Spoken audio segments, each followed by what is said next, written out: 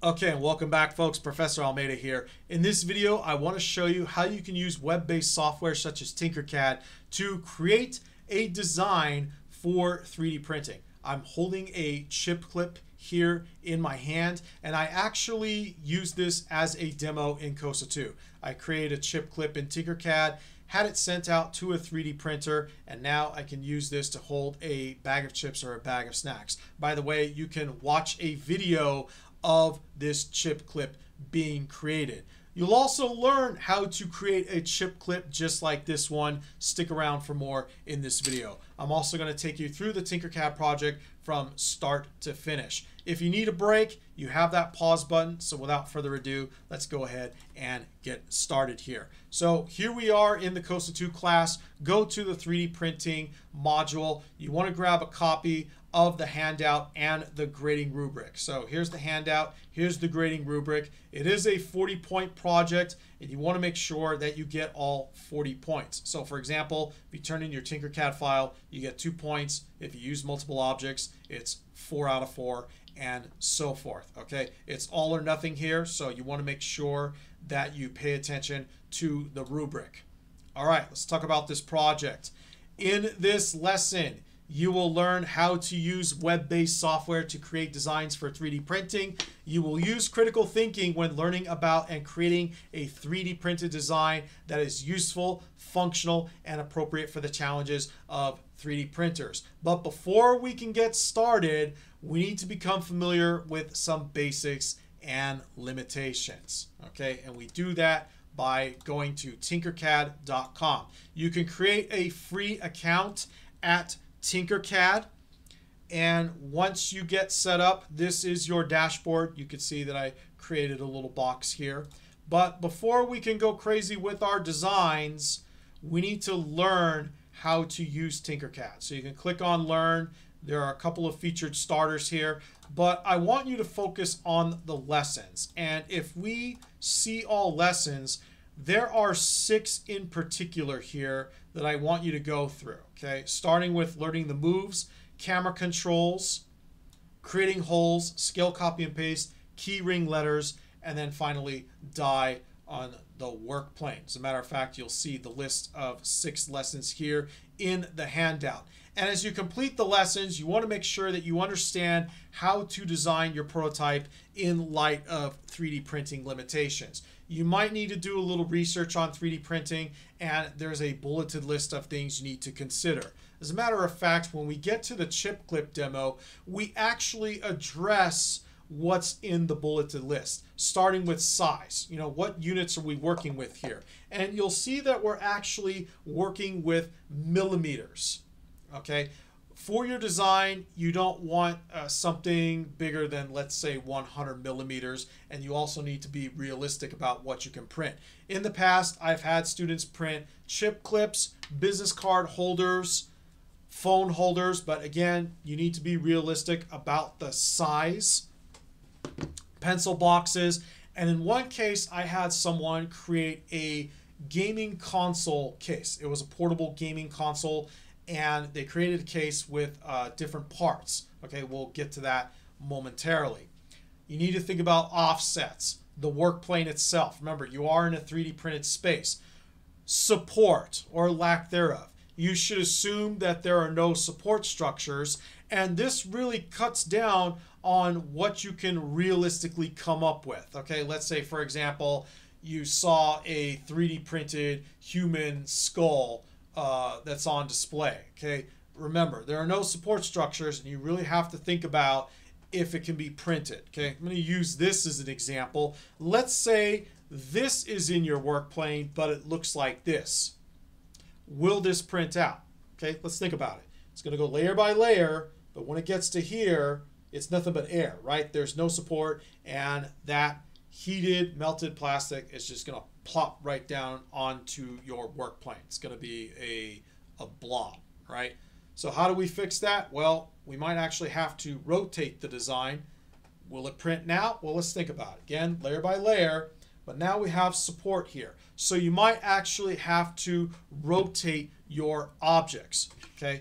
Let's talk about alignment, grouping, and ungrouping, okay? You can see here I have the teeth and the hole here aligned in the middle. And if you think about it, this is really a box, a cylinder. Okay, you have more boxes here. This is where the hole was created, and then you have another cylinder here. So we had to align and then group them together so that they can move as one. But perhaps, you know, there's an issue with the alignment, so you'll have to learn how to ungroup as well. Okay, so make sure that you know how to align your objects and then group and ungroup them as appropriate. 3D versus 2D. Okay, I have a 5mm thickness here. If this was completely flat, it would just be 2D. It wouldn't be real 3D. So make sure it's actually 3D, and then having multiple parts in one print job. So you can see that I have multiple objects here, but multiple parts. You know, let's think about that gaming console case. Okay, if you have everything spread out over your work plane, you need to think about how long it's going to take for the 3D printer to do its job. Now, this one here, this chip clip, actually took 40 minutes. Okay, so you need to think about size again. If it's a large object, it's going to take some time, and if everything is spread around all over your work plane, obviously it's going to take a long time to do that. Finally, naming your file and then exporting your file. You'll see all of that in the demo. All right, we are ready to get started here. So let me go back to the dashboard. And this would be a good point to take that break. Okay, so if you need the break, take it. I'll be right here. And when we come back, we'll go ahead and get started with the chip clip. All right, folks, let's go ahead and get started with that chip clip design. I'm going to create a new design. And you'll see once the work plane is loaded, you have this random name here, Tremendous Dupe. I'm going to go ahead and change it, 3D chip clip demo. Of course, you could come up with something else. All right, so I'm calling it 3D chip clip demo. Here's the work plane. Here are the camera controls. I have buttons to zoom in and out. I have this old school trackball, so it's kind of hard for me to just scroll in and out. So I'm going to use these buttons here. Let's begin. I'm going to take this box, drag it onto the work plane, and it's going to be 60mm by 20. You can also type the values in. Remember, let's be realistic about this, and let's say no more than 100mm in any given direction. An example of a failed design was a bicycle part. Okay, someone actually tried to print a bicycle part, not realizing that it was in millimeters. So you want to be, again, realistic about what you are actually designing. Okay, we're going to keep it small and simple. And if you keep it small and simple, you will do well on this project. All right, so we have it 60 by 20, and then we'll set the thickness here down to 5mm. Okay, you can see where I'm moving this, right? You could also type this in, by the way. So let me just type in 5. There you go, 5mm. Now, let's grab a cylinder. And the cylinder is already 20 by 20. Okay, so we're good. I'm going to position the cylinder.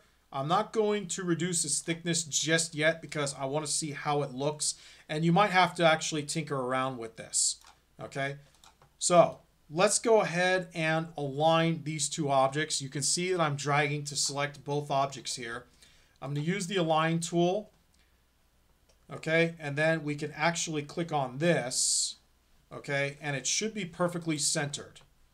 All right, let me rotate around again to see how it looks. Let me click off of the objects here. And again, you might have to move things around. Okay, let me drag the cylinder in just a little bit more. Okay, so you might find yourself having to do this. And once again, you know, don't worry about this here as long as you align. Okay, and it looks like it says it's centered. Okay, if it's grayed out, that means it's pretty much centered. You know what? Let me drag it out one more time. So again, I'm just doing this for the sake of demonstration. You know, you can move this around as much as needed. And then once again, we align one more time. Boom. And let's say we're happy with it. Okay. Now I'm going to adjust the thickness. Okay. Once I'm satisfied here, I'm going to adjust the thickness. Again, I'm just going to type in 5mm. At this point, I'm ready to group this together. So again, I drag to select both, and then we're going to group. Okay, so again, I'm doing this for the sake of demonstration. You might need to make a couple of adjustments here and there, so I'm going to just leave it like this. I'm pretty happy with it. Now let's create the teeth. Okay, so I'm going to drag another box into the work plane, and I'm going to rotate this box at a 45-degree angle. So you want to be careful with the tools here. You want to make sure you're on the correct plane, right? You want to make sure you're on the correct plane. So 45 degrees, okay? And if you mess up, you can always undo. I'm going to set this to 10 millimeters by 10 millimeters. Okay, and what we're doing here is we're actually creating this. Okay, this is what we're creating right here. Okay, so once I'm all set, I'm going to go ahead and copy or use Control-C, and then we're going to paste or use Control-V. So check this out. 1, 2, 3, 4, 5, 6, 7, 8, 9, 10. You know what, just do one more, 11. It's not going to matter because we're going to group all of this, and then we're going to set it on top of our object. And again, notice how I didn't pay attention to thickness this time because we're going to actually create a hole here. And this might take some fine tuning. Okay, so I can zoom in as appropriate. And you know what, let me move this down just a bit, about right there. Okay, click on top. And again, we're not worried about where it is right now because we're going to actually align these two objects together. All right, so let's line it up. Boom. And I'm going to click on the teeth again. We're going to turn this into a hole. And now let's group to see how it looks. Okay. And you know what? This looks good. I'm pretty happy. So if you need to make adjustments, you can always go back and ungroup, right? You can go back and ungroup, turn it back to a solid, you know, move it around, realign as necessary. But, you know, I'm pretty happy with this, so let's leave it like this. All right, let's finish this project. I'm going to grab a cylinder. I'm going to set this to 5 by 5 millimeters. 5 millimeters. Again, I'm not worried about the thickness because this is going to be a hole, okay? Just in case we want to hang this on a keychain or something. All right. Once again, we're going to drag to select everything, and we're going to use the alignment tool. Okay, we want to make sure this is perfectly centered, and it is. Take a look around. You know, I'm pretty happy here. And we're going to group. Whoops, actually there was one more thing I was supposed to do. So again, if you make a mistake, Control-Z is your friend. Okay, so click on the cylinder. Let's create that hole. And now let's group. There we go.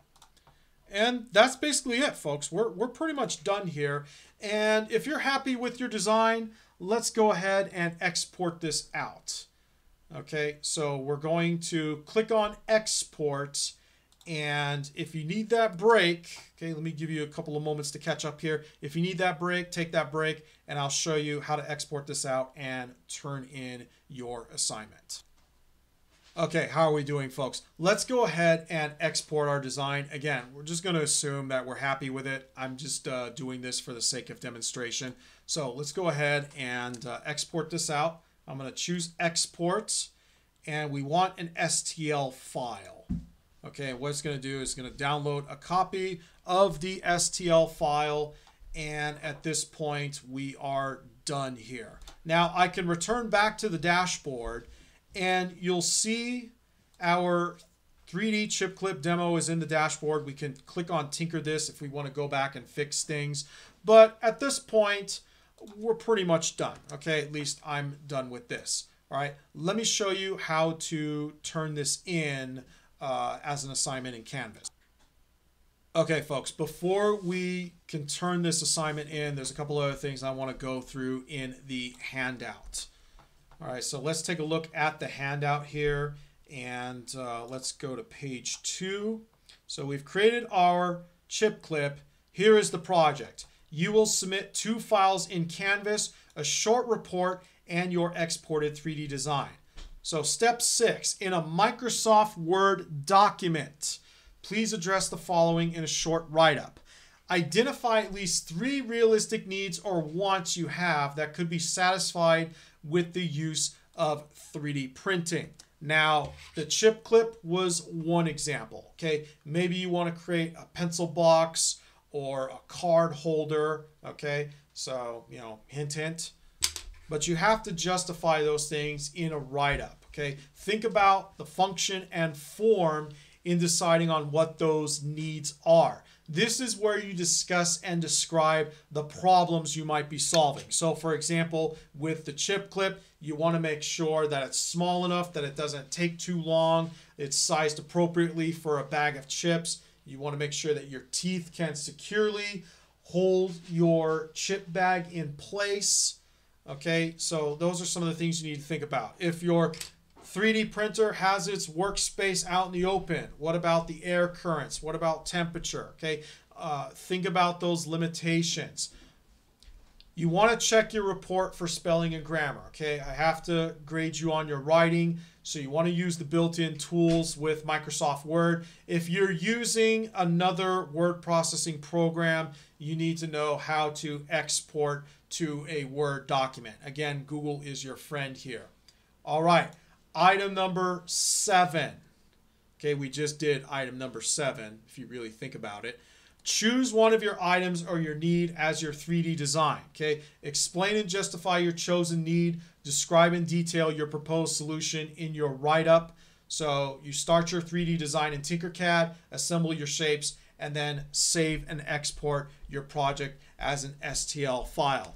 Remember, keep this simple. Okay, I've seen folks make really complicated designs and then they end up losing points on the project because there was an issue with alignment, or maybe the objects weren't grouped properly, or there was an issue with gravity. Okay, so try to keep it simple, have fun with this. Let me show you how to turn this in. Okay, so in your modules, you'll see the Tinkercad project. And this is your reminder here to address items 6 and 7.